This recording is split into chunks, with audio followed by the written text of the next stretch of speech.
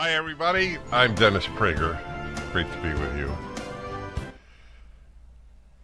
Here you have a beginning with what's happening in the Middle East, what's happening in America, and I'm going to talk about something just for a moment. It's you decide whether it's significant. I think it is. An article in The Economist. And it really touched me for, I think for many of you, obvious reasons. The importance of handwriting is becoming better understood. And there is no handwriting anymore. I know whenever I mention that things in some ways were better in the past, I know that there are people who are thinking, oh, that's what older people do, is, in our day, in our day, in our day. Well, the fact is that there's been such a deterioration in almost every arena of life. The question is not whether or not an older person is nostalgic. It's whether it is true. We don't ask that anymore. We ask who said it. We ask what their race or ethnicity or class or gender or sex or whatever, but we don't ask, is it true? This has been a loss in our society. Do you know that I sign books at events? Often before I speak, I have a meet and greet with people who pay extra to meet and greet me. And many will bring a book of mine for me to sign, and if it's a younger person, let's say high school or college, I actually say, can you read cursive, or script as we used to call it? And often they say, well, not really. When I announce on Fridays that one of the 5 subjects I really want people to call in is with regard to fountain pens, right? Fountain pens, classical music, audio equipment, cigars. What's the 5th one? Photography, yeah. So it's cute, but it's not cute. It's also serious. The joy of writing. Letters are not sent any longer. Notes are not taken that way. Do you know that people remember things better when they write them down than when they type them in their phone or in the computer? They simply. That is why to this day, I write whatever notes I use for a speech. It's not long. It's often the entire speech is on the back of a business card, but I write it. I don't type it in. And I know that it sinks into my mind better when I have written it. Are your kids learning that? Hey, here's a great question for you. Are your kids learning anything? Did you? Where was it I just saw that people guessing when? Let's see, is that slavery? When did slavery end? It seems to have mystified many young people. Did you happen to see that? Many thought it lasted until the 20th century. But it's not surprising. What do they know? It's the crisis of mediocrity is really something. They know it if they studied at PragerU. They know it if they studied at PragerU. Isn't that correct? Boy, is that ever correct. All right. The moral confusion with regard to the Middle East is a very, very bad sign of our times.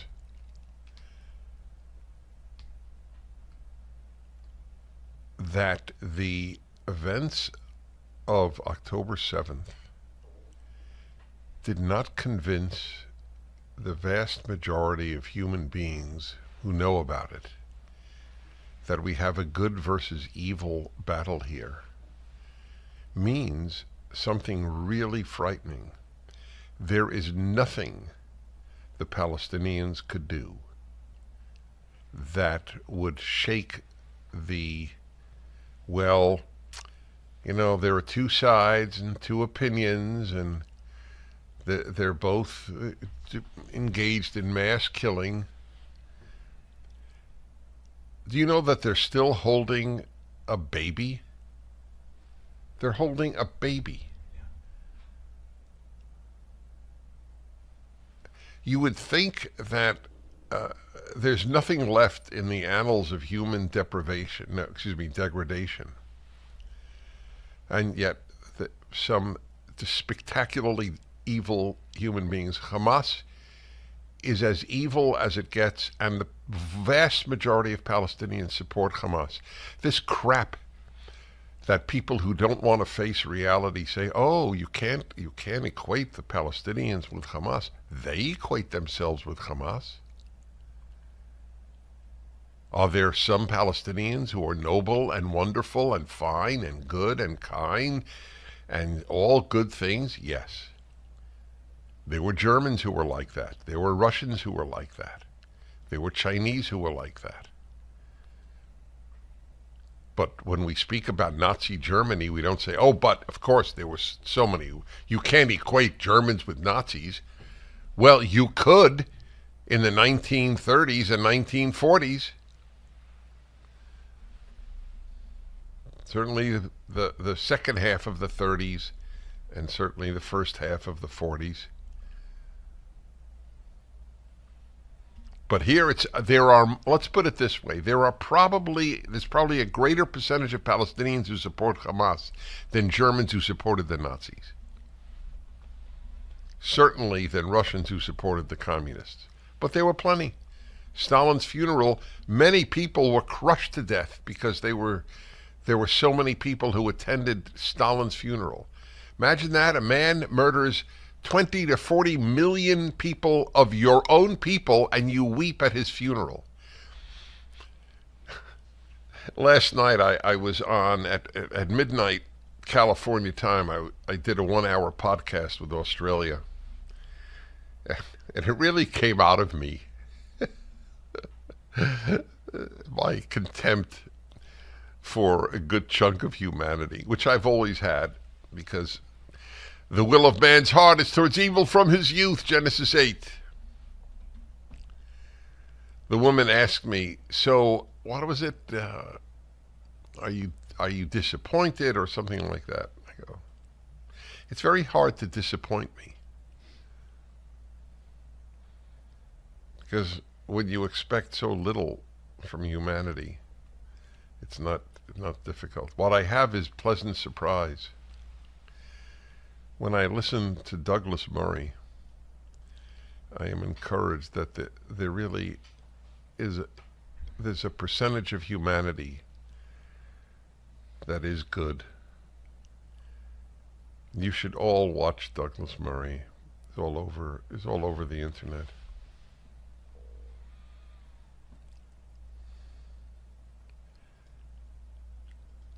There is a Jewish legend. There are 36 righteous people at any given time on earth. And if the number ever goes down to 35, the world will implode. It's a powerful legend. I think he's one of the 36, to be honest. God, there is so much. There is a statement in Hosea, I believe it might be Isaiah. My A's are not clear fully who said what. But one of them said, woe unto those who call good evil and evil good. You can't tell the difference, the moral difference between Israel and its enemies. You are truly morally confused human being. But that is what the left has produced in the West, morally confused human beings.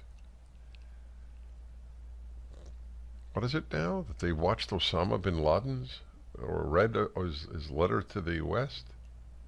Is that unbelievable? Oh, he had a point. We return. Every year I do a Christmas campaign for someone. Unfortunately, the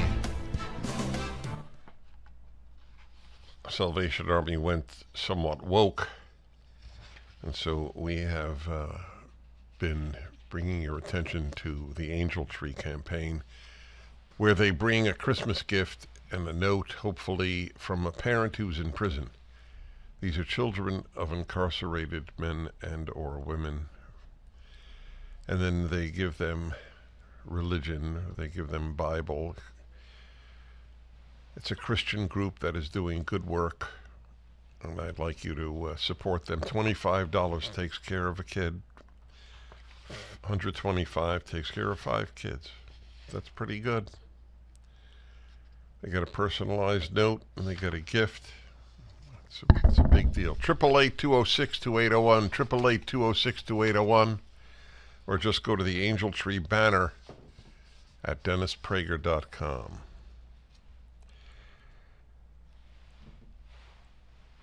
There's so little teaching of history that I'll bet most of you, and many of you are quite knowledgeable, are not familiar, maybe familiar with his name, but not familiar with his work.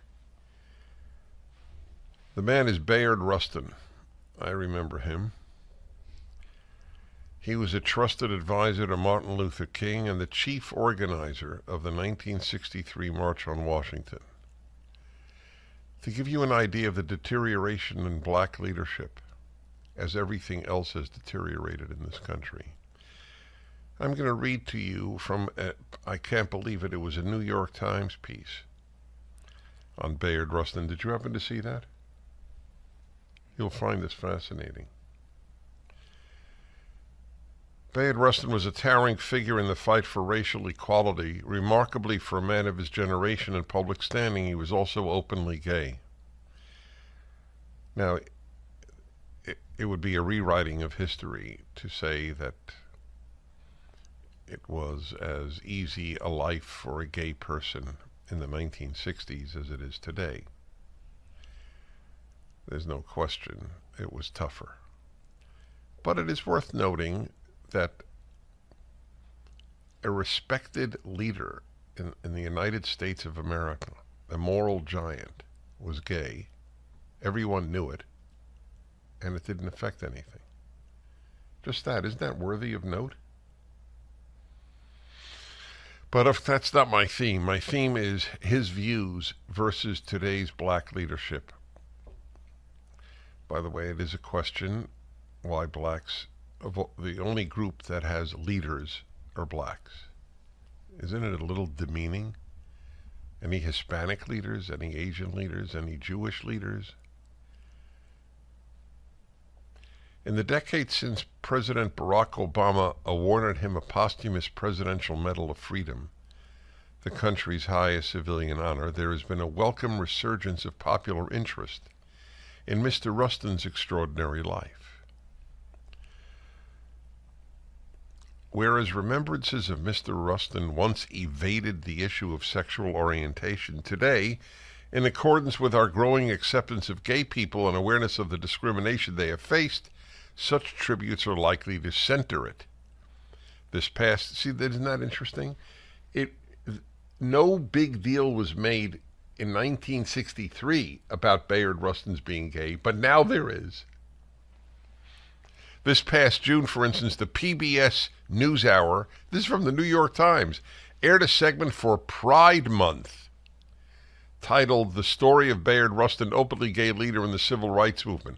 Other representative encomiums celebrate the gay socialist pacifist who planned the 1963 March on Washington and the gay black pacifist at the heart of the March on Washington. Okay, now we get to the heart of the matter. Mr. Rustin repeatedly challenged progressive orthodoxies. A universalist who believed that, quote, there is no possibility for black people making progress if we emphasize only race. Did you hear that? This is the man who led the March on Washington, top aide to Martin Luther King Jr. There is no possibility for black people making progress if we emphasize only race. He would bristle at the current penchant for identity politics. I couldn't believe that the New York Times, which celebrates identity politics, published this. An integrationist who scoffed at how, quote, Stokely Carmichael could come back to the United States and demand and receive $2,500 a lecture for telling white people how they stink. Is that terrific? He would shake his head at an estimated $3.4 billion diversity, equity, and inclusion industry. That's Rustin, that's right. He would shake his head. $3.4 billion. That often prioritizes making individual white people feel guilty for the crimes of their ancestors while ignoring the growing class divide. A committed Zionist, how's that, huh? Bayard Rustin was a committed Zionist. This was just published in the New York Times. To give you an idea of how the left has sickened the moral compass of our society. The attack on Zionism and Zionists. Bayard Rustin was a committed Zionist. He would abhor the Black Lives Matter stance on Israel and the recent spate of anti-Semitic outbursts by black celebrities. Do you understand how they let this be published in the New York Times? The origin of Mr. Rustin's estrangement from the progressive consensus began with his belief that once federal civil rights legislation was achieved, the American left would need to turn its attention from racial discrimination to the much more pervasive problem of economic inequality. 4 months after the march, Mr. Rustin was invited to deliver a speech at Howard University to the Student Nonviolent Coordinating Committee, SNCC as they used to call it. According to the Times account, Mr. Rustin, quote, said that the civil rights movement had gone as far as it could with its original approach, and that the time had come to broaden the movement, which he said faces the danger of degenerating into a sterile sectarianism. That is exactly what the civil rights movement did. Degenerated into a sterile sectarianism based on color. Everything about the man, virtually everything, if you will, is the antithesis of the left, which has been embraced by the Democratic Party and the civil rights movement, whatever that means anymore. I will read more to you. This is powerful. I'd like to introduce you to 120 Life, an all-natural hypertension treatment formulated by a man in Chicago who suffers from high blood pressure. I have, but it's been under control for much of my life. But here's a natural way to lower your blood pressure numbers. And by the way, if it doesn't, you have a money-back guarantee. So this is very important for you to consider. He created 120 Life, a juice drink and powdered mix that helps lower your blood pressure naturally. It works, at least for many people. It's made of pomegranates, tart cherries, cranberries, hibiscus, beetroot, and magnesium. It helps lower blood pressure without the side effects of pills and medication. Try it for 2 weeks. If you don't see lower blood pressure numbers, there's a money-back guarantee. 120life.com, 120life.com. Use the coupon code Dennis to save 15%. I'm Dennis. One of the leading black figures in the civil rights movement was Bayard Rustin. The New York Times has a very long piece on him. And you realize how utterly different he was and therefore major aspects of the civil rights movement and black leadership. As I noted, it says here he was a committed Zionist. He would abhor the Black Lives Matter stance on Israel and the recent spate of anti-Semitic outbursts by black celebrities. This is what this New York Times piece writes. And he was against making race the focus point of the civil rights movement. He said, okay, we achieved what we wanted. It's like the March of Dimes.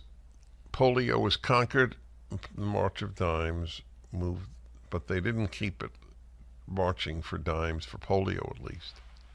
But the civil rights movement acts as if there's more and more to be done to secure black civil rights in America, like they're being suppressed at the ballot box.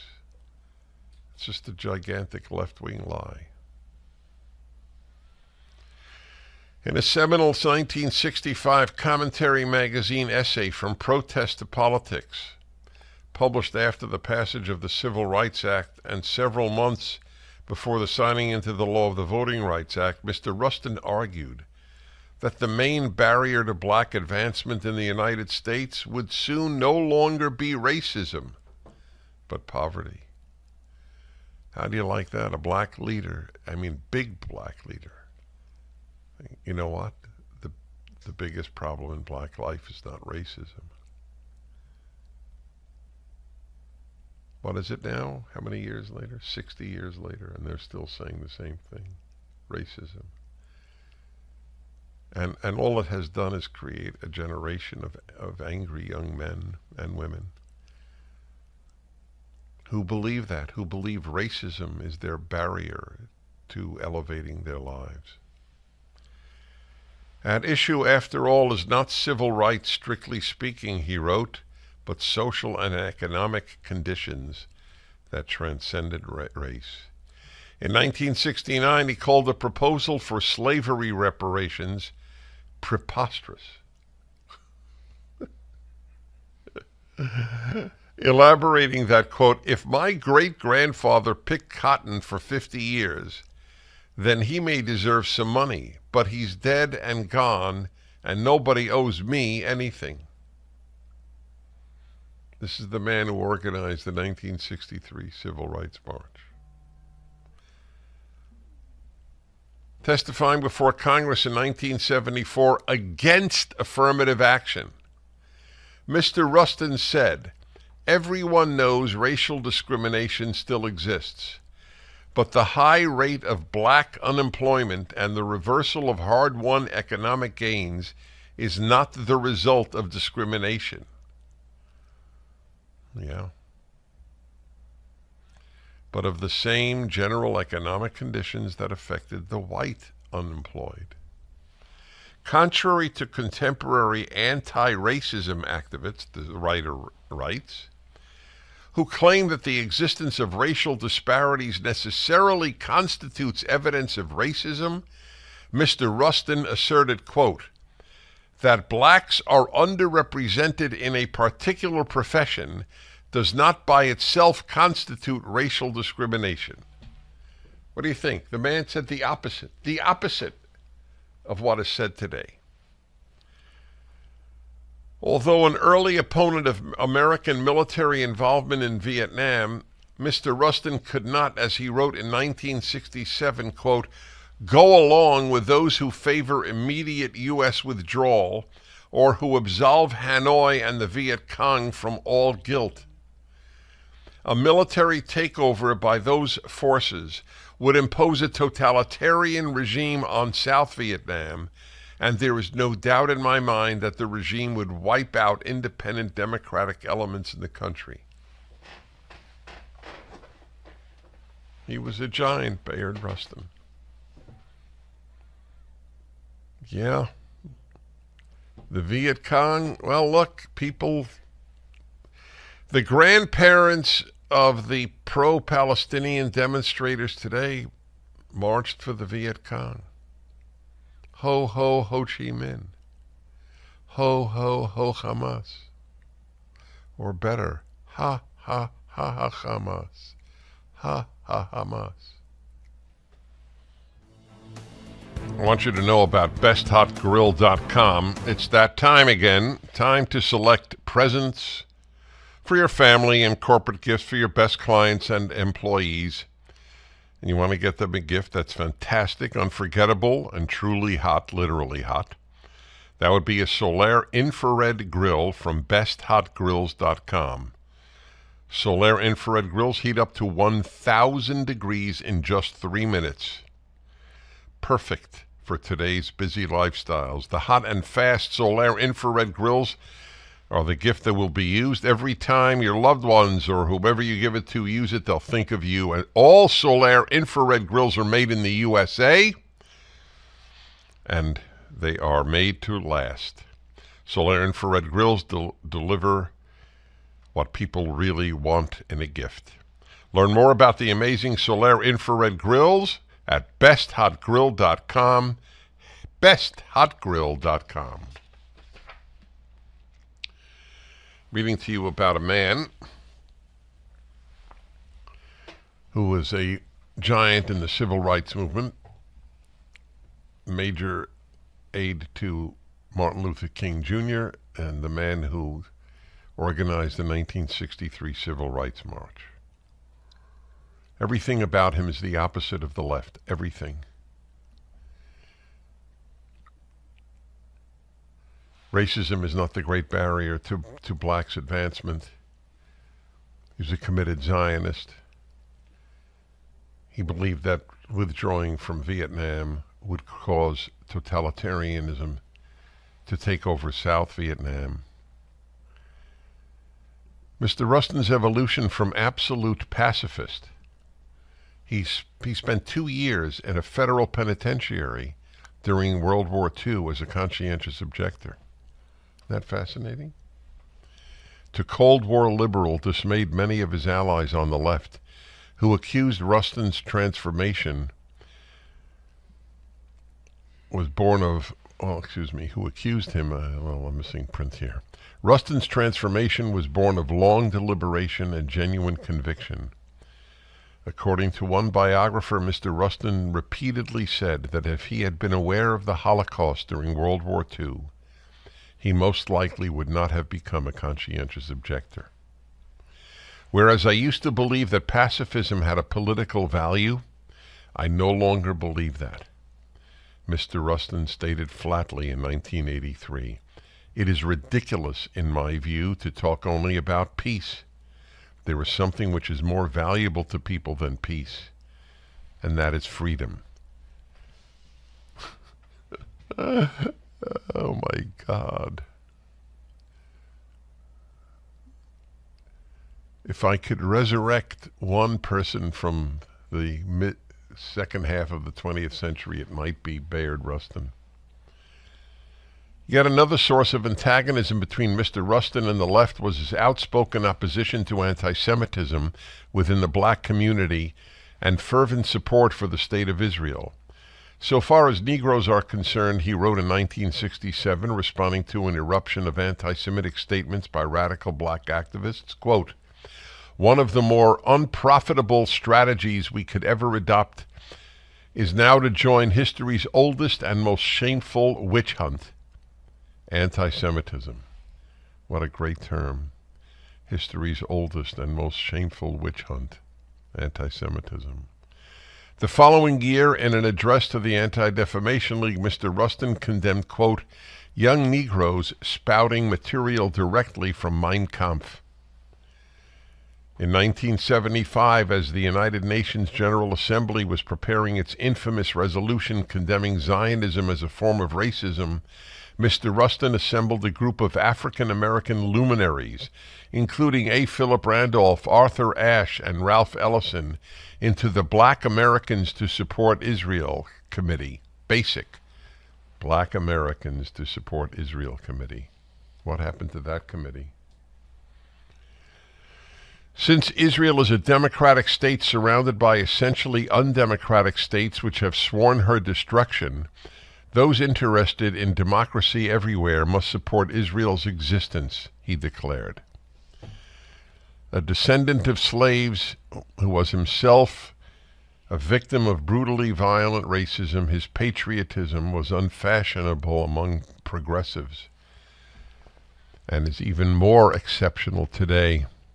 I have seen much suffering in this country, he said, yet despite all this, I can confidently assert that I would prefer to be a black in America than a Jew in Moscow, a Chinese in Peking, or a black in Uganda, yesterday or today. The guy's a prophet. Asked to contribute to an anthology of black gay men the year before his death, Mr. Rustin respectfully declined. Quote, my activism did not spring from my being gay, or for that matter, from my being black. Wow.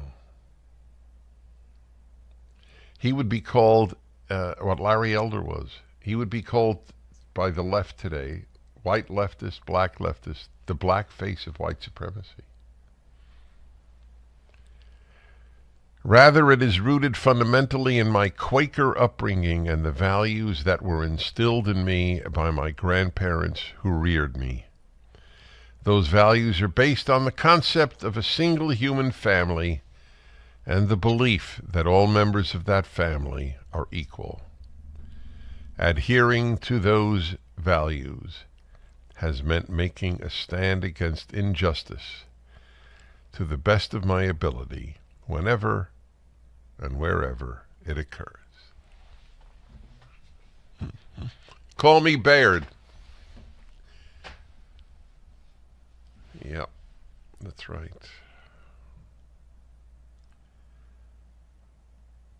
He would be unwelcome in the civil rights community. He would be unwelcome today. He might be unwelcome by the ADL, the Anti-Defamation League, which spouts all this woke stuff to the detriment of America and Jews. Wow. Thought you'd find that fascinating. For those of you who wonder, what was it like 60 years ago, know that this man was a leader in America. History arguably is the most important subject, and the ignorance of history is a real problem. If we have young Americans reading Osama bin Laden's letter to America and saying, you know, he had many of them, I mean, tens of thousands, or is it, I don't know what number, commenting, well, I didn't know this. Maybe, you know, maybe he had a point.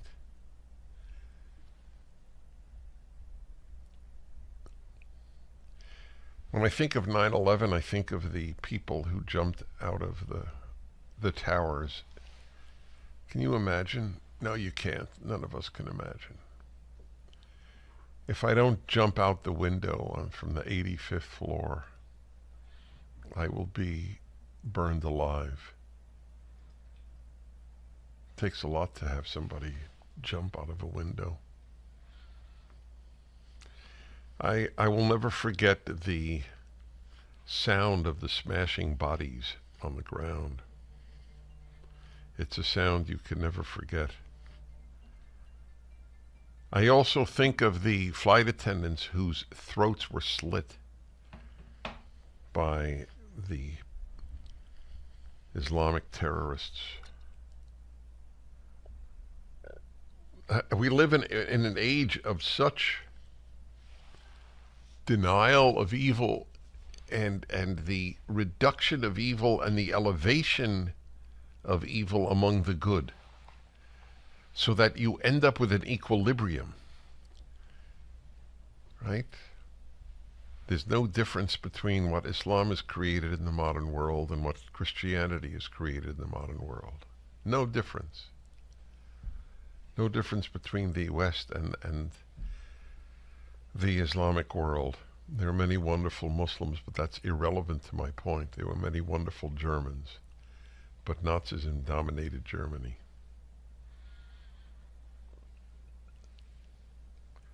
People saying that their God is great, or the greatest, or greater. What I'm thinking of the literal translation of Akbar. Kabir is great. While torturing people, innocent people. That's the problem. The moral compass is broken. You like history? Go to PragerU and see our President series. It's riveting. Hi, everybody. I'm Dennis Prager. Great to be with you. Here you have a beginning with what's happening in the Middle East, what's happening in America, and I'm going to talk about something just for a moment. You decide whether it's significant. I think it is. An article in The Economist. And it really touched me for, I think for many of you, obvious reasons. The importance of handwriting is becoming better understood. And there is no handwriting anymore. I know whenever I mention that things in some ways were better in the past, I know that there are people who are thinking, oh, that's what older people do, is, in our day. Well, the fact is that there's been such a deterioration in almost every arena of life. The question is not whether or not an older person is nostalgic. It's whether it is true. We don't ask that anymore. We ask who said it. We ask what their race or ethnicity or class or gender or sex or whatever, but we don't ask, is it true? This has been a loss in our society. Do you know that I sign books at events? Often before I speak, I have a meet and greet with people who pay extra to meet and greet me. And many will bring a book of mine for me to sign. And if it's a younger person, let's say high school or college, I actually say, can you read cursive, or script as we used to call it? And often they say, well, not really. When I announce on Fridays that one of the 5 subjects I really want people to call in is with regard to fountain pens, right? Fountain pens, classical music, audio equipment, cigars. What's the 5th one? Photography, yeah. So it's cute, but it's not cute. It's also serious. The joy of writing. Letters are not sent any longer. Notes are not taken that way. Do you know that people remember things better when they write them down than when they type them in their phone or in the computer? They simply.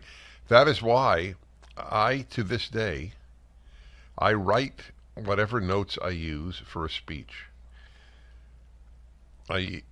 It's not long. It's often the entire speech is on the back of a business card. But I write it. I don't type it in. And I know that it sinks into my mind better when I have written it. Are your kids learning that? Hey, here's a great question for you. Are your kids learning anything?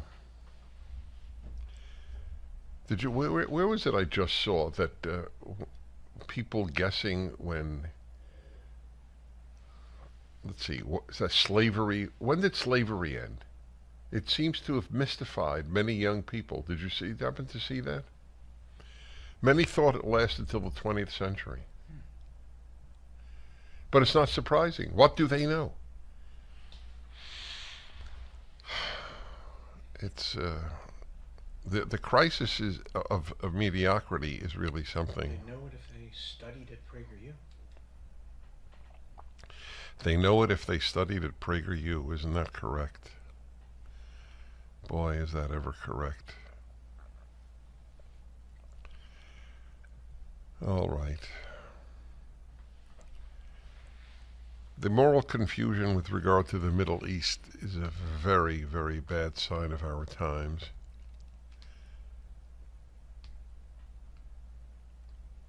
That the events of October 7th did not convince the vast majority of human beings who know about it that we have a good versus evil battle here means something really frightening. There is nothing the Palestinians could do that would shake the, well, you know, there are two sides and two opinions, and they're both engaged in mass killing. Do you know that they're still holding a baby? They're holding a baby. You would think that there's nothing left in the annals of human degradation. And yet, some spectacularly evil human beings. Hamas is as evil as it gets, and the vast majority of Palestinians support Hamas. This crap that people who don't want to face reality say, oh, you can't equate the Palestinians with Hamas. They equate themselves with Hamas. Are there some Palestinians who are noble and wonderful and fine and good and kind and all good things? Yes. There were Germans who were like that. There were Russians who were like that. There were Chinese who were like that. But when we speak about Nazi Germany, we don't say, oh, but of course there were so many. You can't equate Germans with Nazis.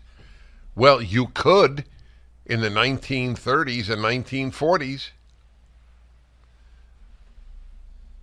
Certainly the second half of the 30s and certainly the first half of the 40s. But here let's put it this way, there's probably a greater percentage of Palestinians who support Hamas than Germans who supported the Nazis. Certainly than Russians who supported the communists. But there were plenty. Stalin's funeral, many people were crushed to death because there were so many people who attended Stalin's funeral. Imagine that, a man murders 20 to 40 million people of your own people, and you weep at his funeral. Last night I was on at midnight California time. I did a 1-hour podcast with Australia, and it really came out of me. My contempt for a good chunk of humanity, which I've always had, because the will of man's heart is towards evil from his youth, Genesis 8. The woman asked me, so what was it? Are you disappointed or something like that? I go, it's very hard to disappoint me. Because when you expect so little from humanity, it's not difficult. What I have is pleasant surprise. When I listen to Douglas Murray, I am encouraged that there really is there's a percentage of humanity that is good. You should all watch Douglas Murray. It's all over the internet.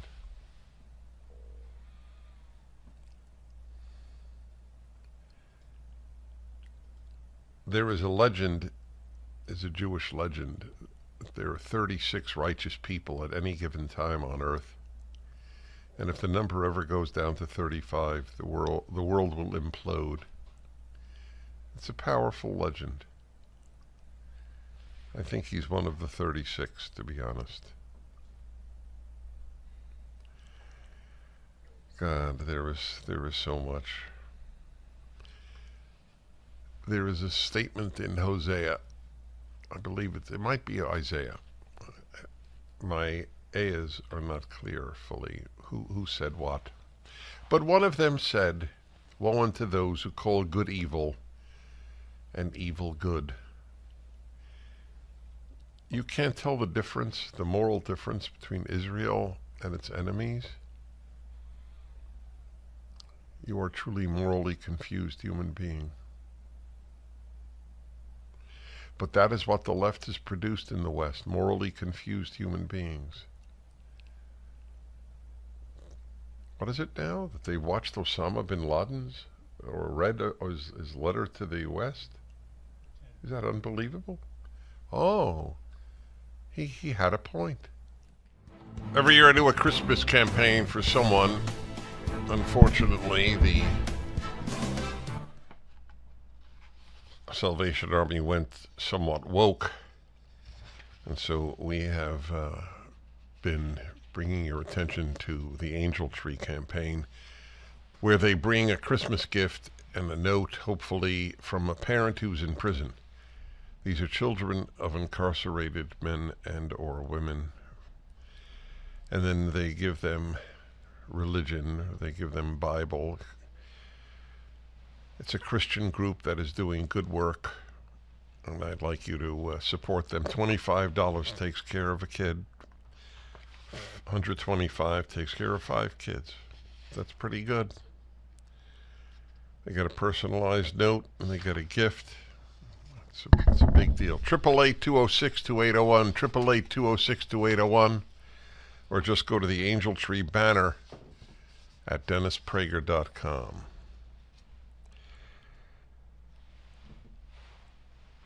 There's so little teaching of history that I'll bet most of you, and many of you, are quite knowledgeable, are not familiar, maybe familiar with his name, but not familiar with his work. The man is Bayard Rustin. I remember him. He was a trusted advisor to Martin Luther King and the chief organizer of the 1963 March on Washington. To give you an idea of the deterioration in black leadership, as everything else has deteriorated in this country, I'm going to read to you from, I can't believe it was a New York Times piece on Bayard Rustin. Did you happen to see that? You'll find this fascinating. Bayard Rustin was a towering figure in the fight for racial equality. Remarkably for a man of his generation and public standing, he was also openly gay. Now, it would be a rewriting of history to say that it was as easy a life for a gay person in the 1960s as it is today. There's no question it was tougher. But it is worth noting that a respected leader in the United States of America, a moral giant, was gay. Everyone knew it, and it didn't affect anything. Just that, isn't that worthy of note? But if that's not my theme is his views versus today's black leadership. By the way, it is a question why blacks, the only group that has leaders, are blacks. Isn't it a little demeaning? Any Hispanic leaders, any Asian leaders, any Jewish leaders? In the decades since President Barack Obama awarded him a posthumous Presidential Medal of Freedom, the country's highest civilian honor, there has been a welcome resurgence of popular interest in Mr. Rustin's extraordinary life. Whereas remembrances of Mr. Rustin once evaded the issue of sexual orientation, today, in accordance with our growing acceptance of gay people and awareness of the discrimination they have faced, such tributes are likely to center it. Isn't that interesting? No big deal was made in 1963 about Bayard Rustin's being gay, but now there is. This past June, for instance, the PBS NewsHour, this is from the New York Times, aired a segment for Pride Month titled The Story of Bayard Rustin, Openly Gay Leader in the Civil Rights Movement. Other representative encomiums celebrate the gay socialist pacifist who planned the 1963 March on Washington and the gay black pacifist at the heart of the March on Washington. Okay, now we get to the heart of the matter. Mr. Rustin repeatedly challenged progressive orthodoxies. A universalist who believed that, quote, there is no possibility for black people making progress if we emphasize only race. Did you hear that? This is the man who led the March on Washington. Top aide to Martin Luther King Jr. There is no possibility for black people making progress if we emphasize only race. He would bristle at the current penchant for identity politics. I couldn't believe that the New York Times, which celebrates identity politics, published this. An integrationist who scoffed at how, quote, Stokely Carmichael could come back to the United States and demand and receive $2,500 a lecture for telling white people how they stink. Is that terrific? He would shake his head at an estimated $3.4 billion diversity, equity, and inclusion industry. That's Rustin, that's right. He would shake his head. $3.4 billion. That often prioritizes making individual white people feel guilty for the crimes of their ancestors while ignoring the growing class divide. A committed Zionist, how's that, huh? Bayard Rustin was a committed Zionist. This was just published in the New York Times. To give you an idea of how the left has sickened the moral compass of our society. The attack on Zionism and Zionists. Bayard Rustin was a committed Zionist. He would abhor the Black Lives Matter stance on Israel and the recent spate of anti-Semitic outbursts by black celebrities. Do you understand how they let this be published in the New York Times? The origin of Mr. Rustin's estrangement from the progressive consensus began with his belief that once federal civil rights legislation was achieved, the American left would need to turn its attention from racial discrimination to the much more pervasive problem of economic inequality. 4 months after the march, Mr. Rustin was invited to deliver a speech at Howard University to the Student Nonviolent Coordinating Committee, SNCC as they used to call it. According to the Times account, Mr. Rustin, quote, said that the civil rights movement had gone as far as it could with its original approach, and that the time had come to broaden the movement, which he said faces the danger of degenerating into a sterile sectarianism. That is exactly what the civil rights movement did. Degenerated into a sterile sectarianism based on color. Everything about the man, virtually everything, if you will, is the antithesis of the left, which has been embraced by the Democratic Party and the civil rights movement, whatever that means anymore. I'd like to introduce you to 120 Life, an all-natural hypertension treatment formulated by a man in Chicago who suffers from high blood pressure. I have, but it's been under control for much of my life. But here's a natural way to lower your blood pressure numbers. And by the way, if it doesn't, you have a money-back guarantee. So this is very important for you to consider. He created 120 Life, a juice drink and powdered mix that helps lower your blood pressure naturally. It works, at least for many people. It's made of pomegranates, tart cherries, cranberries, hibiscus, beetroot, and magnesium. It helps lower blood pressure without the side effects of pills and medication. Try it for 2 weeks. If you don't see lower blood pressure numbers, there's a money-back guarantee. 120life.com, 120life.com. Use the coupon code Dennis to save 15%. I'm Dennis. One of the leading black figures in the civil rights movement was Bayard Rustin. The New York Times, a very long piece on him.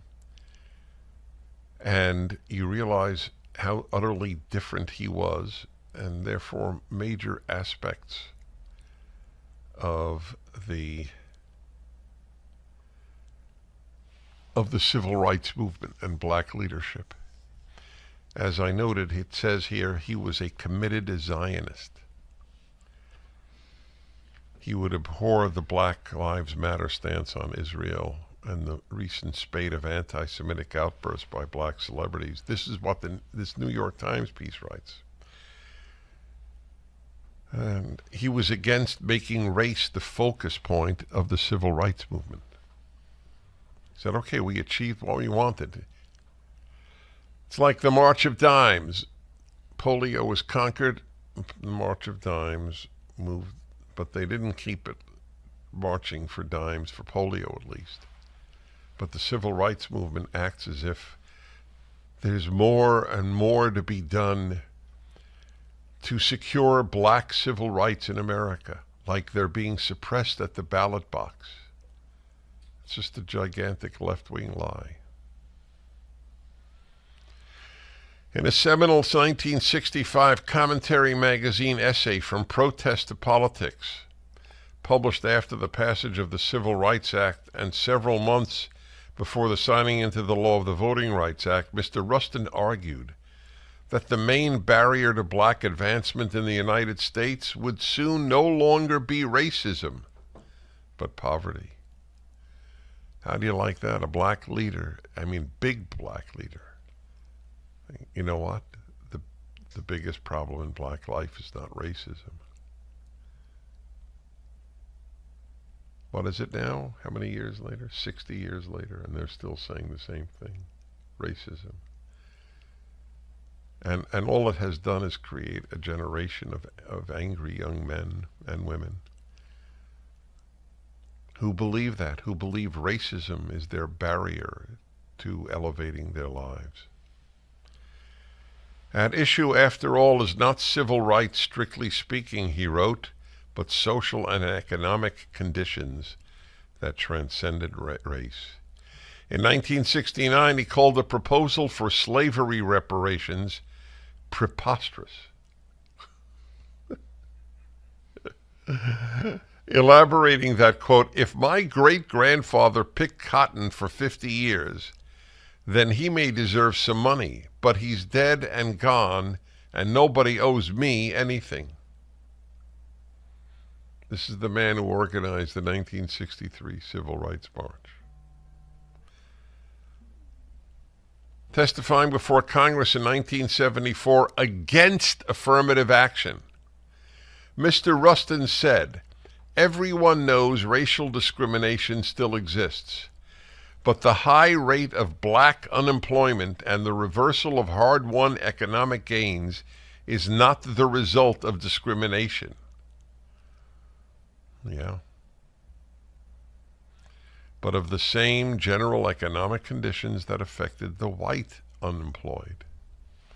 Contrary to contemporary anti-racism activists, the writer writes, who claim that the existence of racial disparities necessarily constitutes evidence of racism, Mr. Rustin asserted, quote, that blacks are underrepresented in a particular profession does not by itself constitute racial discrimination. What do you think? The man said the opposite of what is said today.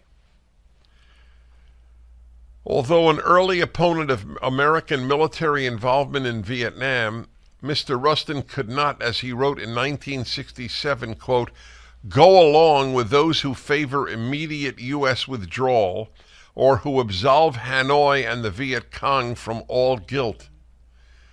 A military takeover by those forces would impose a totalitarian regime on South Vietnam, and there is no doubt in my mind that the regime would wipe out independent democratic elements in the country.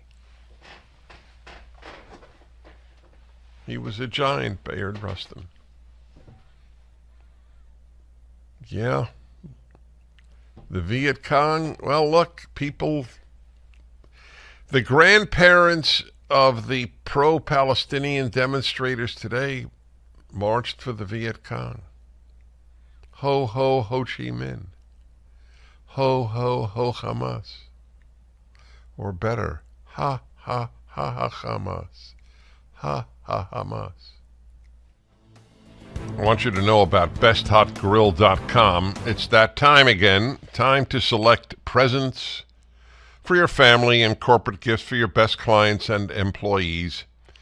And you want to get them a gift that's fantastic, unforgettable, and truly hot, literally hot.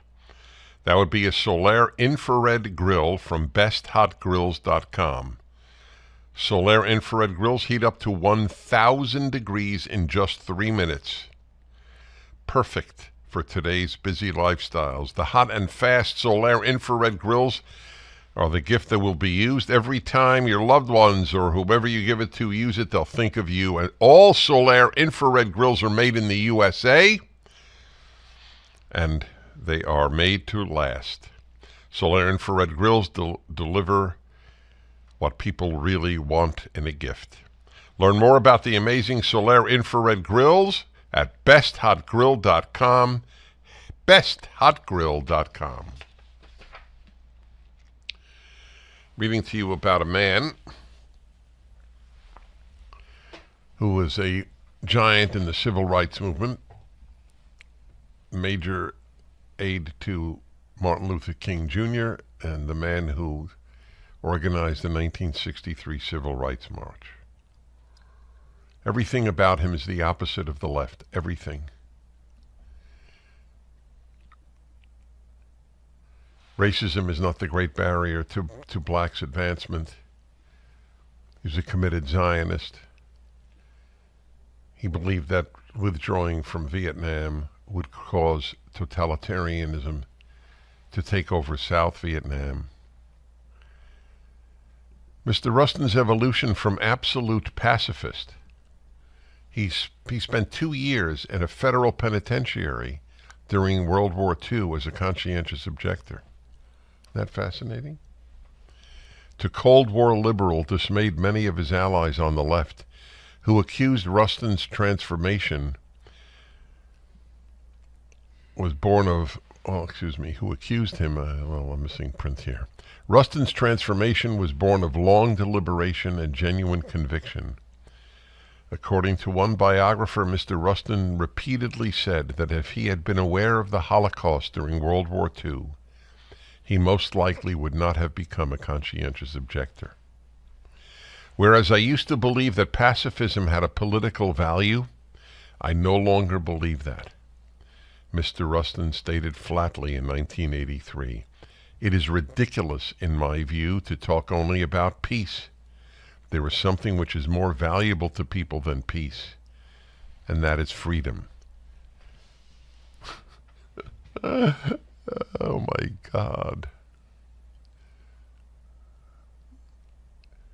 If I could resurrect one person from the second half of the 20th century, it might be Bayard Rustin. Yet another source of antagonism between Mr. Rustin and the left was his outspoken opposition to anti-Semitism within the black community and fervent support for the State of Israel. So far as Negroes are concerned, he wrote in 1967, responding to an eruption of anti-Semitic statements by radical black activists, quote, "One of the more unprofitable strategies we could ever adopt is now to join history's oldest and most shameful witch hunt, anti-Semitism." What a great term.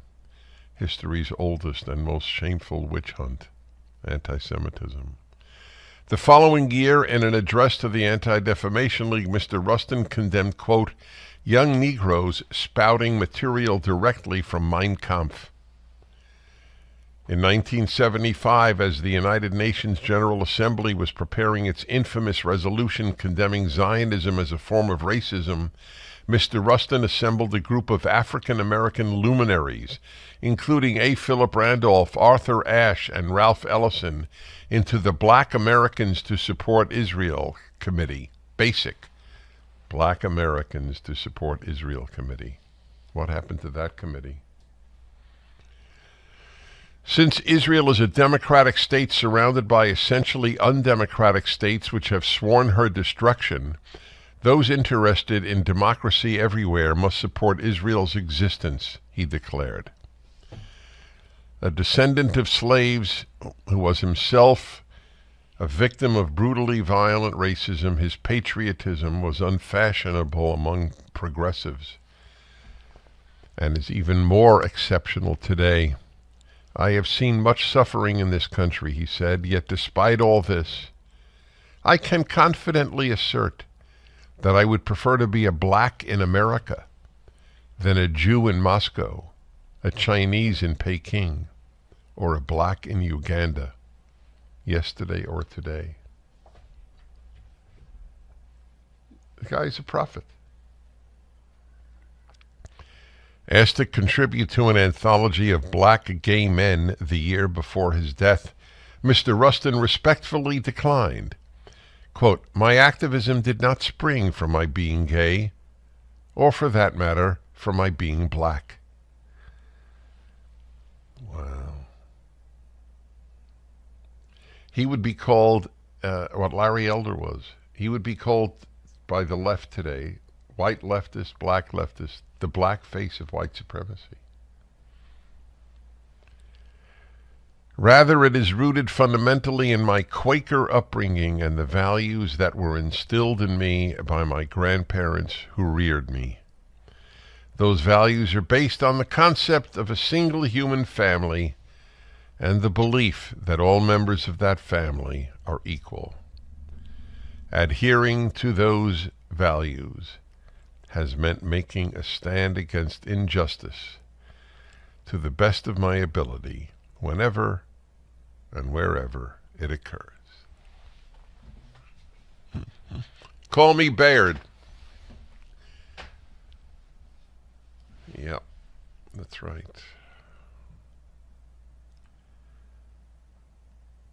He would be unwelcome in the civil rights community. He would be unwelcome today. He might be unwelcome by the ADL, the Anti-Defamation League,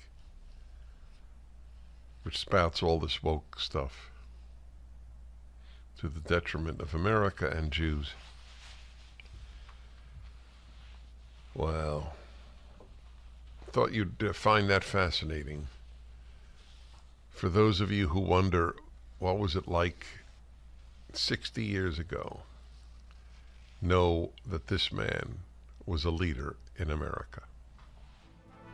History arguably is the most important subject, and the ignorance of history is a real problem. If we have young Americans reading Osama bin Laden's letter to America and saying, you know, he had many of them, I mean, tens of thousands, or is it, I don't know what number, commenting, well, I didn't know this. Maybe, you know, maybe he had a point.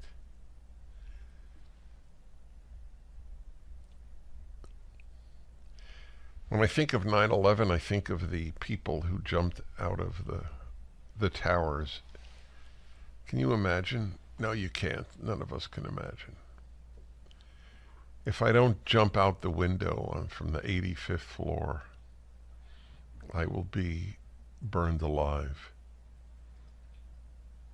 It takes a lot to have somebody jump out of a window.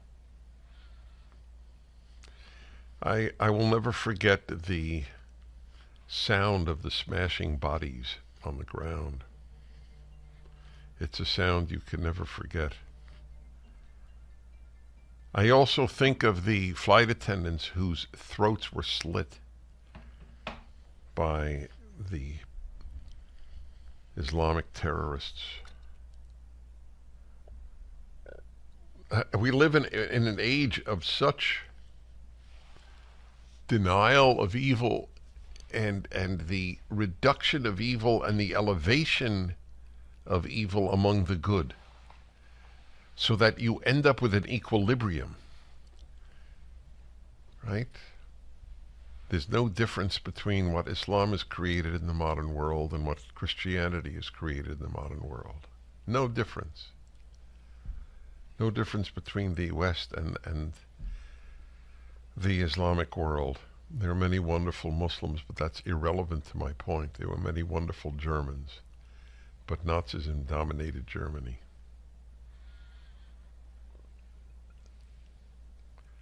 People saying that their God is great, or the greatest, or greater. What I'm thinking of the literal translation of Akbar. Kabir is great. While torturing people, innocent people. That's the problem. The moral compass is broken. You like history? Go to PragerU and see our President series. It's riveting. Hey everybody, the Ultimate Issues Hour every Tuesday. I was going to say Thursday. Why did I was going to say Thursday? I will be in St. Louis Thursday, broadcasting from St. Louis. I can't go 2 weeks without flying somewhere. Next week, New York. I have no idea what will happen when I speak at Columbia University. No idea. No idea how many students will show up. But it's worth it. I'm also going to be speaking for Eric Metaxas, one of my favorite people, at his Socrates in the City series. My topic today on the Ultimate Issues Hour is my column, because my column comes out Tuesdays, just as the Ultimate Issues Hour does. It's titled, American Jews Who Worked for a Secular America Made a Fatal Error. Again, American Jews who worked for a secular America made a fatal error. Or another way of titling it is, When America Was More Christian, Jews Were More Secure. Should I have titled it that way? Which title do you like more? The second one. You like the second one? Yeah. Well, what are you going to do? That's what happens in life. You look back and go, I should have said X. I should have said Y. Since World War II, most American Jews have believed that the more secular American society is, the more secure their status. This has been, as I have argued all of my life, a colossal error. Indeed, it may turn out to be a fatal error. With the outburst of unprecedented levels of anti-Semitism, American Jews are living the famous warning, beware what you wish for, you just may get it. The primary reason American Jews have lived in the most Jew-friendly, even Jew-honoring country in history is that most Americans have been Christian. But we must make a key distinction here. American Christians have been not just Christian, as Europe was, but Judeo-Christian. Nearly all the American founders were either traditional Christians, i.e. believers in the Christian Trinity, or believers in God, but not in the Trinity. Thomas Jefferson and Benjamin Franklin fall into this latter category, but almost to a man, the founders were Judeo-philes.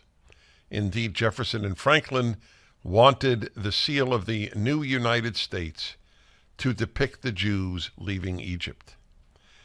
In an 1808 letter, John Adams wrote about the Jews. They are the most glorious nation that ever inhabited this earth. The Romans and their empire were but a bauble in comparison of the Jews. They have given religion to 3/4 of the globe and have influenced the affairs of mankind more and more happily than any other nation, ancient or modern. I will insist the Hebrews have contributed more to civilized men than any other nation. If I were an atheist and believed in blind eternal fate, I should still believe that fate had ordained the Jews to be the most essential instrument for civilizing the nations.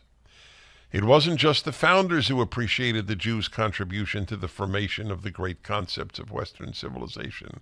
Mark Twain, who though not a religious man, was raised in a religious Protestant home, wrote in 1899 in an essay in Harper's Magazine concerning the Jews, quote, "The Egyptian, the Babylonian, and the Persian rose, filled the planet with sound and splendor, then faded to dream stuff and passed away.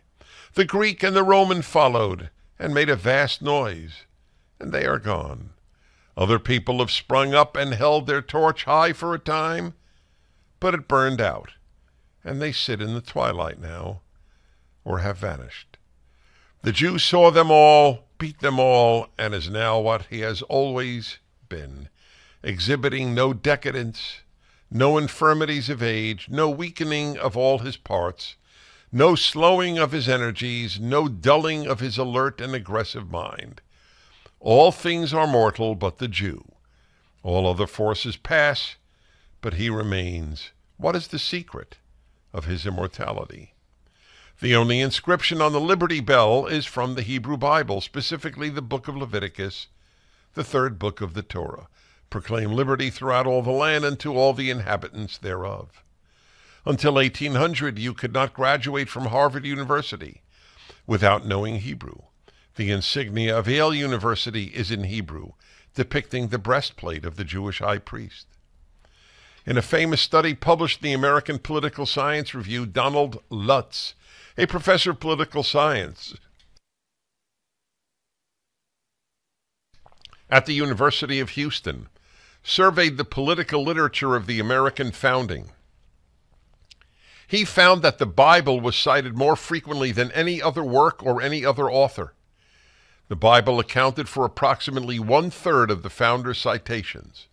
The single most frequently cited work was Deuteronomy, the 5th of the 5 books of the Torah. The late great theologian, Catholic theologian, Michael Novak wrote that the roots of the doctrine that all men are created equal lie in Judaism, carried around the world by Christians. As American society and Americans individually became less religious, i.e. less Christian, the Jews became less significant. Yet many, perhaps most American Jews have bought and promulgated the idea that Jewish security in America lies in secularizing, i.e. de-Christianizing America. As noted above, I have warned against this dangerous foolishness all of my life. As I said to John Anderson, the former Deputy Prime Minister of Australia, on his podcast, I say this as a Jew. I don't romanticize Christianity when I say its death is the death of the West.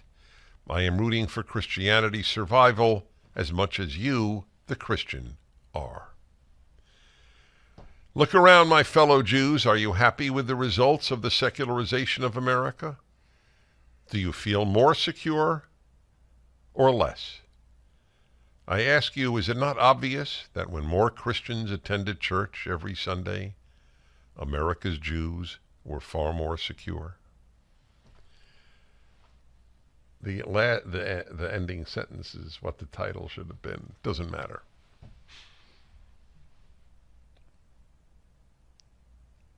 The Jews have never experienced insecurity in the United States. There's been anti-Semitism, places closed off to Jews and so on, but Jews knew that this was the most secure place they had ever lived in the history of the Jewish people, and it seems to be diminishing.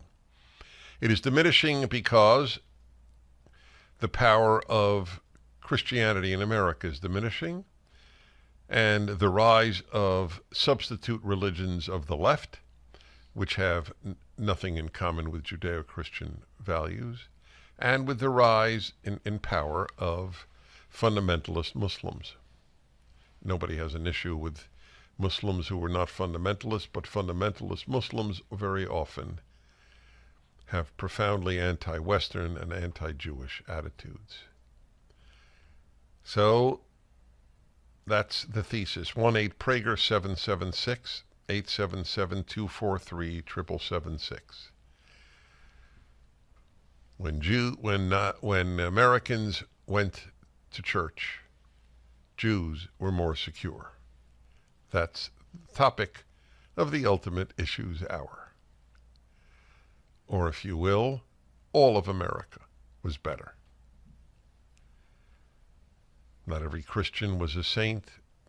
Some Christians were awful, because they're human beings, and that's going to happen. But the sum total was a better America. And now, for the first time in the history of the United States, fewer than half of Americans attend church weekly. Many attend church weekly, W-E-A-K-L-Y. You think America is better with the demise of Christian belief and Christian activity and Christian worship?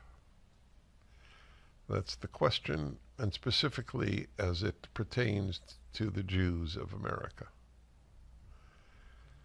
Ability of people to be foolish is literally boundless. Is Sean been treating you well? Does that go on the air? I'm asking our screener if Sean has been treating her well. There you go. That was completely non-scripted. It shows you many things. Number one, how careful we are to treat everyone who works on the show with kindness and courtesy and respect. Number two, how little I trust Sean McConnell to do that.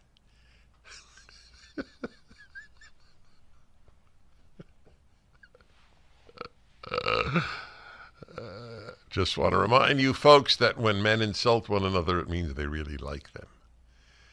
This is not a female trait. That's fun for the male-female hour. Maybe we'll do that tomorrow.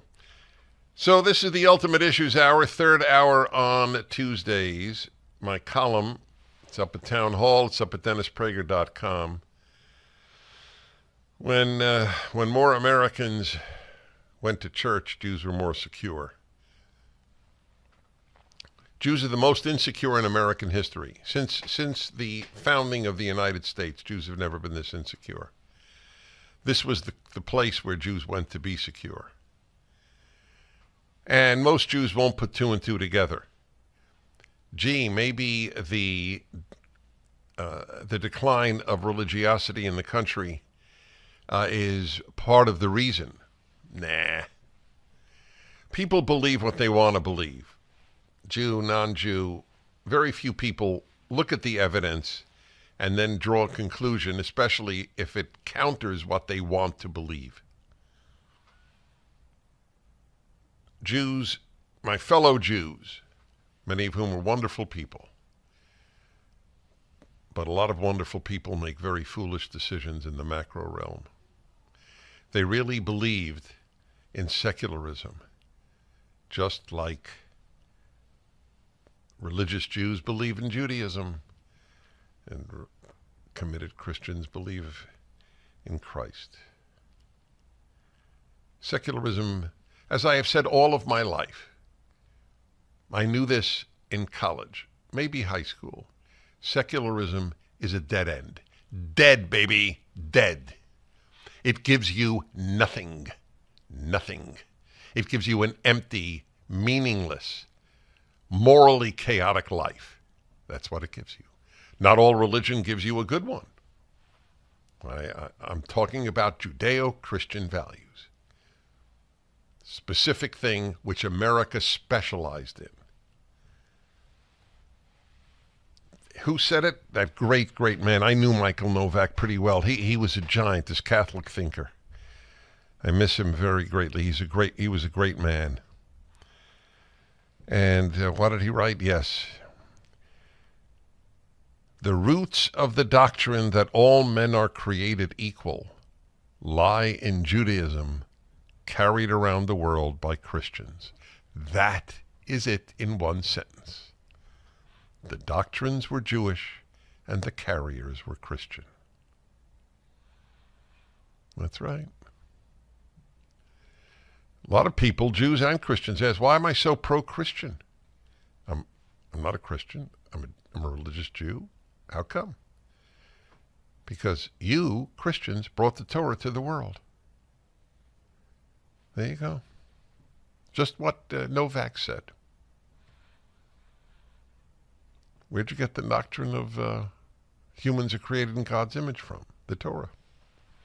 Loving God from the Torah, loving man from the Torah, loving the stranger from the Torah. That's why I'm writing a 5-volume commentary on the Torah. I just finished Numbers 2 days ago. How do you like that? The 4th book. Not a sexy name, but it's a fantastic book. I do believe that anyone who reads my 5-volume commentary, The Rational Bible, their life will be not only enriched but changed. Many of you bought and read Genesis and Exodus because they're the most famous, but Deuteronomy came out 2 years ago, and that is the book that was most cited by the founders of the country. More than Genesis, more than Exodus, more than anyone in the Enlightenment. The single most cited book was Deuteronomy. Please get it, Rational Bible. 1-8-PRAGER 776-877-243-7776. Albany, Oregon. Ron, hello. Hi, Dennis. Thanks so much for taking my call. I think I told your screener that my kid is in college, and there are protests going on there, and needless to say, Thanksgiving was a little bit rough. Go on. Well, my child, I don't want to say the college that they go to because I don't want them to be chased down or anything. But my concern is that my son doesn't appreciate what's going on in Israel at all, and doesn't understand what the dynamics are there. And it is increasingly a problem is what's going on these campuses. That's right. That's correct. Anti-Semitism is a problem in this country. It is rising. I'm not sure if I subscribe totally to the idea that it's a function of secularism because, obviously the Spanish Inquisition, we had a lot of anti-Semitism that existed before any type of... in the United States it is. I make it clear in the column. You're right. American Christianity was totally different from European Christianity. This was a Judeo-Christianity. It was pro-Jewish. That's why I read to you John Adams, who was a committed Christian. That Jefferson and Jefferson... Go on. Well, I can tell you that, when my parents and my grandparents came over in the 1800s, they had to change their name. They couldn't get insurance. This was not a function that they were very... so you're Jewish. Okay, that's interesting. So the fact is, however, that you're right, compared to a truly perfect society, it was a failure. Compared to every other society, why did they flee their society and come to America? If you would have asked your grandparents, are you happy you came to America, even though it was harder to get insurance? They probably would have laughed at you. Oh, well, no, of course. They left because of pogroms, but they weren't secular in Russia at that time. No, you're right. I've said all of my life to American Jews, my fellow Jews, that the European Christianity was not the same as American Christianity. These are the Christians that put Torah script on the Liberty Bell, that had you study Hebrew, that said the greatest contributions were made by Jews, like I read to you from John Adams. This was a different country. This was a different form of Christianity. Well, I agree. I agree. You have someone like John Hagee speaking at the rally for Israel. I think was frankly an abomination. I wasn't for John Hagee speaking. I was. Stay on with me. I thought it was a great choice. I know him very well. Back in a moment. Relief Factor has a new product, and it's called Sleep. And guess what it does? I'll give you a moment here to think about it. Sean is baffled. It's fascinating. Sean, I don't understand. It's sleep. Sleep. Hello, sleep. Folks, a lot of you have problems falling asleep or staying asleep. My heart goes out to you. It's not a problem I've ever had. I'm very lucky, and I know it. But if you need to, this is a great product. On an occasion that I have taken it, like, for example, when I went to London and I wanted to sleep on the plane, this thing is fantastic. Anything Relief Factor does, I'm a big fan of. So, if you need to sleep or stay asleep, try it. Go to relieffactor.com and order sleep for restorative, regenerative sleep. relieffactor.com. So my column this week is essentially that when America was more Christian, Jews were more secure. So there are two issues with my caller. This is a really important call. I'm very happy you called because I have a lot of thoughts on what you're saying. So this is Ron in Oregon, and there are two issues. One is that his son, he's a Jewish family, and his son has been participating in anti-Israel protests at his college. And the other is that he doesn't fully agree with me because look at all the anti-Semitism in Europe, which was done by Christians, and he's absolutely right. But as I've said all of my life, American Christianity was not European Christianity, and Jews, the best place Jews have ever lived outside of their own land has been the United States of America. So your last comment was that you were distressed that at the rally in Washington for Israel, they had Pastor Hagee speak, correct? Yes, that's right. And I never totally agreed with John McCain about all things, but when he distanced himself in 2008 from Hagee, I thought that was the right thing to do. And the reason? Well, I don't think the idea that, and this is what Hagee believes, obviously not what I believe, or I would imagine not what you believe, is that Hitler was sent by God to push Jews to Israel. And I understand the Christian prophecy that we as Jews are a part of that, but not necessarily in the best way. But I guess my biggest concern is we just had the greatest attack on Jews since the Holocaust take place. And I look at Israel as a place that was founded, at least in part, to protect Jews. And I think that after 75 years, what we're looking at is a situation where that project has failed. And I think in part it's failed because of the way that Israel has gone about it. Okay, so you now entered a third arena. They're all related. Let me just say this about John Hagee. First of all, I never, ever judge people on the basis of their beliefs. I'm sure you're annoyed when Christians think you're going to hell because you don't believe in Christ. So why are you annoyed with John Hagee for his religious beliefs? If indeed that's what he said. I have reviewed it. It's not fully clear to me, but let's say he said that. God sent Hitler. My father, who was an Orthodox Jew and fought Hitler in the U.S. Navy for 3 years, believed that God sent Hitler because he couldn't believe that the Holocaust just happened and God watched it. There are a lot of Jews. Well, that's yes. Okay, so fine. So what exactly? How remarkably different was my father's view? I don't agree with my father, but it doesn't matter. As I said, I judge beliefs, but I don't judge people by their beliefs. So John Hagee has been one of the most pro-Jewish, pro-Israel figures in American life. He has founded the largest organization of Christians. It is the CUFI, Christians United for Israel. I've spoken. Yes, I know that. So why does all of that good? To my other point. No, because I do think that intent.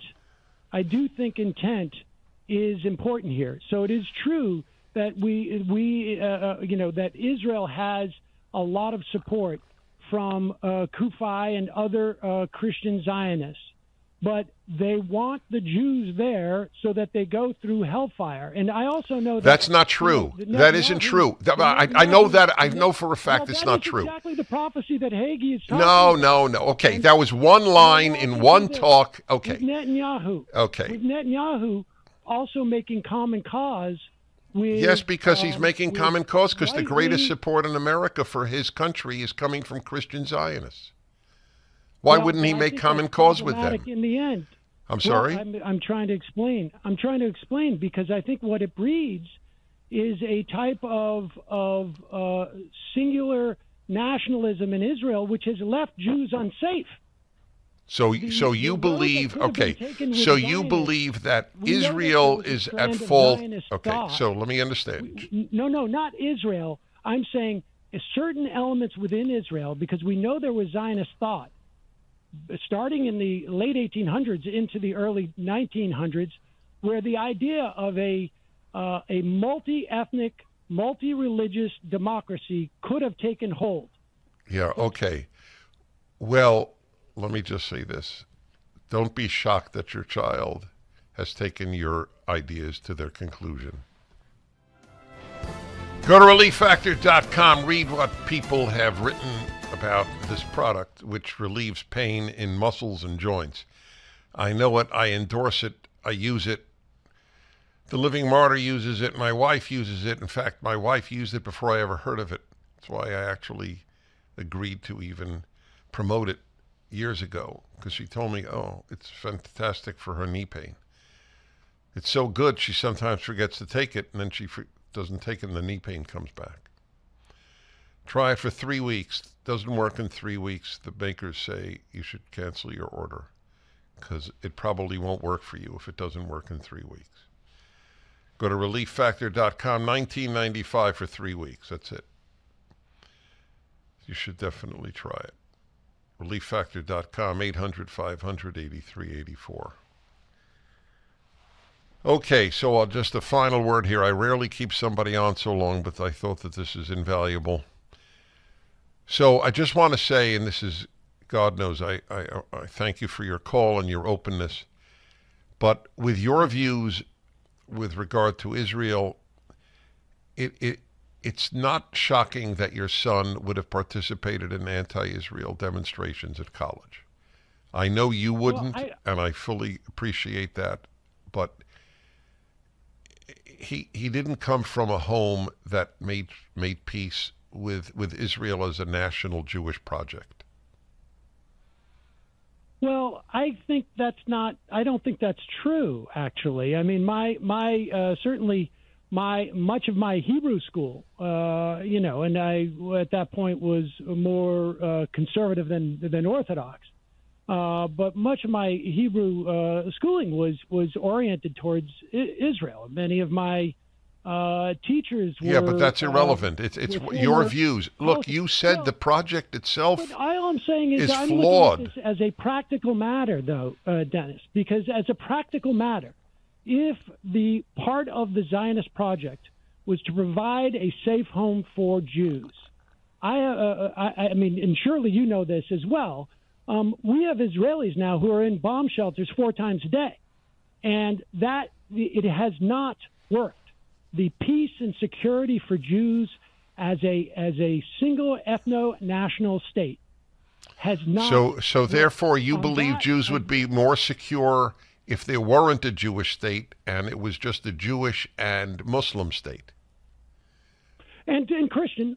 And Christian, yeah, but there are so few Christians there. Okay, that's academic. Well, yes, yeah. So you believe Jews would be more secure with majority Arab rule? I think absolutely a multi-ethnic society could be set up. I mean, okay, all right. Look, I got to leave it at that because we've talked so long. Forgive me. I'll leave it at that and let the listener decide. But I think you need to be honest with yourself. If you believe that the Zionist project is a failure, it is not that surprising that your son would have demonstrated against Israel on his campus. St. Petersburg, Florida. Corey, hello. Yes, hello, Dennis. Since October 7th, I've been to 4 or 5 Catholic churches for Sunday Mass, and not one time has the priest mentioned in his homily the atrocities committed against Israel. So after each Mass, I spoke to the priest and I said, "Well, we're witnessing modern day good versus evil, the good being the Israelis. Why don't you say something?" And at the very best, the priest will say, "Well, we are doing something. We're praying for peace in the Mideast," as if there's a moral equivalent. It's a moral Right, equivalent the moral equivalence. That's very depressing. Yeah, it's very depressing. I bless you And for calling.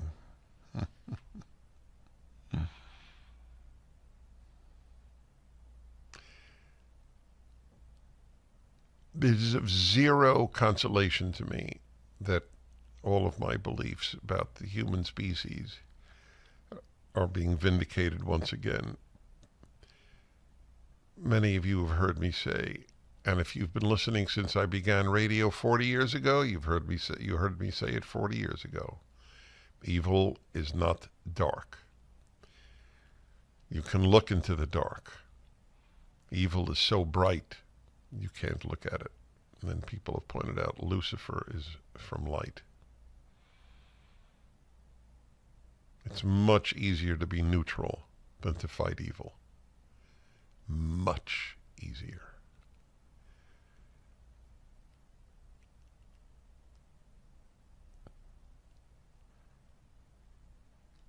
It's another distressing realization, but I'm a big boy. I can handle distressing realizations, or DRs, as Sean calls them.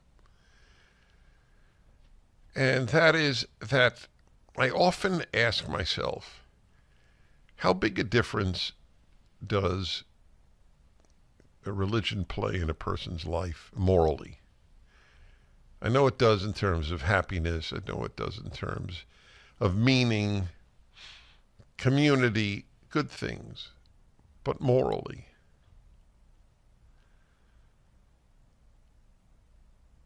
Eric Metaxas writes about this. Eric Metaxas is one of the greatest Christian voices on this subject.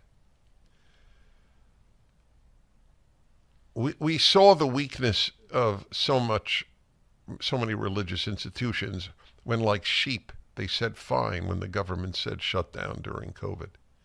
Sure, absolutely. We will be completely obedient to secular, irrational authority. That's what most churches and synagogues said. That should have been a wake-up call. It was a wake-up call for many, not for Eric Metaxas. He knew about this before, but he's written his, I think, letter to the Christian church on this subject. I mean, if a Catholic priest cannot tell the difference between Hamas and Israel, of what use is his Catholicism? Or Protestantism, or Mormonism, or Judaism? Of what use is it? I mean, this is not a toughie, my friends. This is just not a toughie. Civilization versus barbarity, and a religious individual can't tell the difference. What the hell did you study in seminary? Yeah. Okay, Dick in Denver, Colorado. Hello. Dennis, thank you so much for taking my call. I love you. I love your show. Michael's sister is my sister-in-law. And whenever you go, we live 4 minutes from the View House. You are welcome to stay with us anytime you come out. Please remember that. Thank you. I'm a Reformed Jew. I'm shocked that I've lived. I'm as old as Israel. I was born in 48, the end of 48. That this is breaking such vitriol at this time. I can't believe that I'm living through this now. I have a granddaughter who's about to start college in next September, and I fear for wherever she will be going. What I see on I'm very curious about her. We'll be back in a moment. Hi, everybody. Final segment. Really important hour here. Read my column today, if you would. It's on that. When America was more Christian, Jews were more secure. That's the column. It's not just the title. That's the subject. So, Dick in Denver, as a Reformed Jew, and what is your granddaughter going? So she's going to college, and what are you worried about? I'm worried about her safety. I'm worried. She's been very active in BBYO. Oh, bless her. Oh, okay, that's great. You did a good job. She's been a president of the Rocky Mountain region. Mm-hmm. I have been very blessed, and I'm very, very lucky. Well, I don't know if it's come to the point that we Jews should worry about the safety of every Jewish student at a college. I tend not to bury my head in the sand. I've been confronting the issue of evil all of my life. So I don't know the answer to that. But I do know that if Jews start hiding their being a Jew, like taking down their mezuzahs, then it's over. If you have to take down your mezuzah in the United States of America, things are really bad. Let me summarize your calls. Please don't hang up because I can't take them all, but I can summarize many. Michael in Manhattan says, John Hagee said Hitler was good for the Jews. Terrible. Okay. John Hagee doesn't believe Hitler was good for the Jews. He believes Hitler was in hell for what he did to the Jews. You might as well say my father was terrible. My father believed that God willed the Holocaust, and he was an Orthodox Jew and fought Hitler in the Navy. This notion that we judge people by theology anyway is so un-Jewish.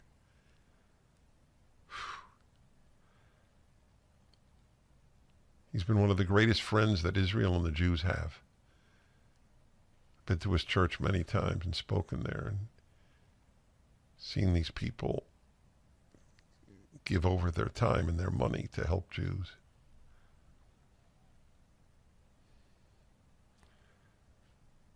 Roseville, California, Larry, Christian who went to synagogue to show support, and should he do the same at a mosque? No. Because one side is right and one side isn't. Not all Muslims are supporters of Hamas, but most are. Have you seen any anti-Hamas marches at mosques? Thank you all for listening.